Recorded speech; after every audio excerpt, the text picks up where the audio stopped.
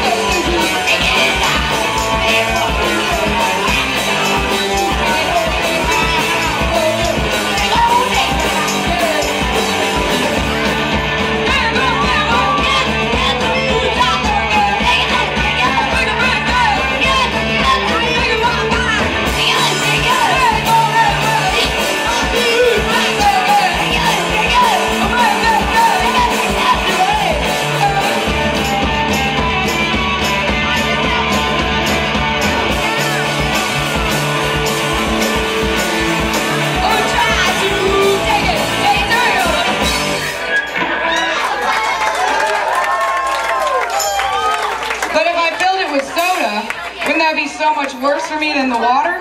So how the hell do they do it? How do they do it?